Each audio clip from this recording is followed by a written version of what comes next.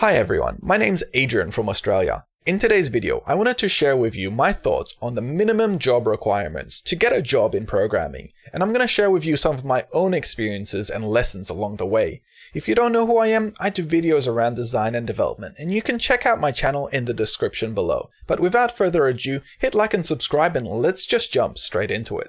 Getting your very first job in development or programming is very difficult. I know it was for me.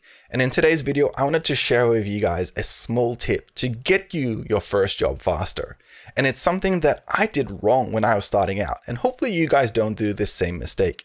It's the fact that the minimum job requirements required to apply for a job aren't as crazy as they seem when you see in the job applications. And what does this mean?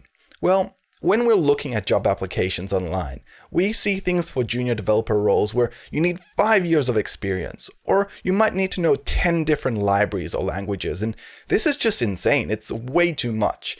And I wanted to share with you the fact that this simply isn't realistic, and the minimum job requirements required to apply for a job are much lower than they actually are listed. So if you are a developer or a programmer and you're starting out and looking for a job, it's very likely that you might already be ready to apply.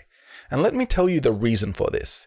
If you understand your fundamentals and you know how to use your language, then that is usually 90% of what is required when you're applying for junior roles. And let me give you some background about my story and how I learned this the hard way. Because for me, it took me 10 years before I applied for my very first job. And I know that sounds crazy, and it is a little bit crazy, but there's a reason for this madness, and it's because I felt that I never was good enough. And the reason I thought I was not good enough is because the job applications online simply required too much from what was actually required to be able to apply for jobs. For me, I learned my basics a long time ago, and even though I know those, I felt that I needed to know more in order to apply, that I might simply not stack up against the common developer that's out there, so I might not get the job. So then after that, I started doing more tutorials. I learned all my things that I needed to for different languages and libraries. I started doing more courses, and I got stuck into what is commonly referred to as tutorial hell. And I was stuck in there for a long time. And for this long period, I simply never applied for any jobs because technology always changes and there'll always be new libraries and languages out there. So as soon as I finished learning something, there was a new thing out there, such as React or Angular or Vue. And I kept learning more and more and more, but still never applying. And this is the biggest mistake I made because I could have applied 10 years sooner. I think the very first thing that you need to know is your fundamentals. But as soon as you know those, as soon as you understand those, you should be applying for jobs. Because as soon as I went to apply for jobs after learning all those, I could have got one. And what happened to me was push came to shove.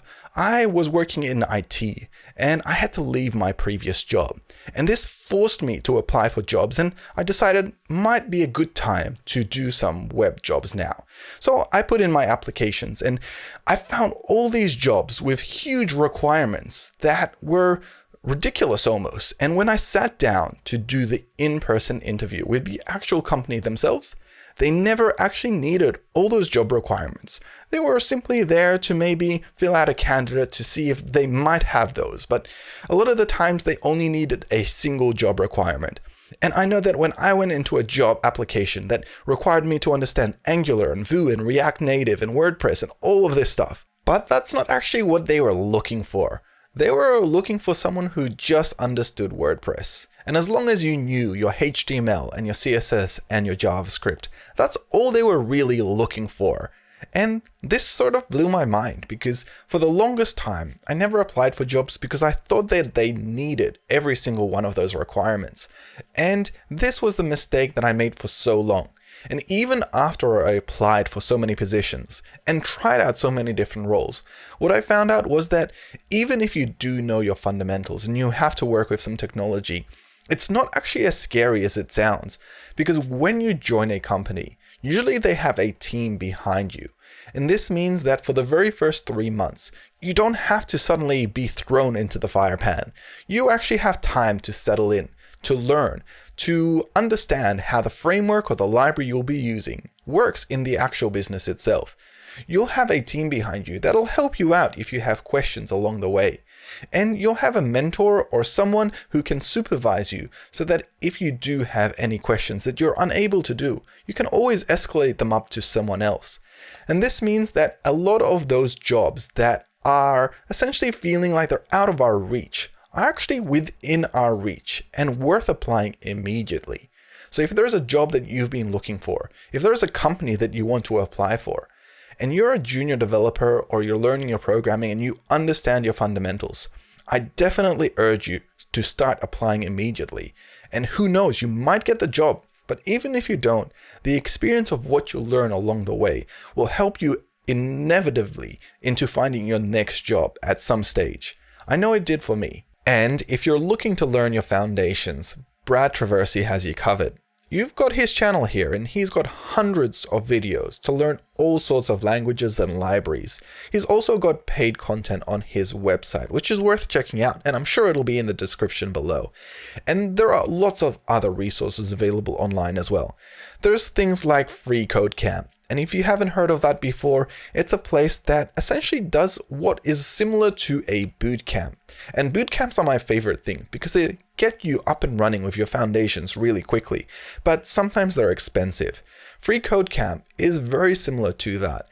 They take you through the foundations of whatever language you're trying to learn. So for example, if you're trying to learn HTML or CSS or JavaScript, they take you through every single stage, from learning how to write your very first tag to doing classes and tests and making sure that you're following the proper best practice standards. So when you finish the entire course, you even get a certificate to show that you know the content. And this is really cool because you'll be able to put this on your next job application. And you can show that you've completed your fundamentals at Free Code Camp. If I saw this on a resume, then I definitely would take the candidate a lot more seriously because I know they've put in the hard work to be able to earn that and they've done it on their own.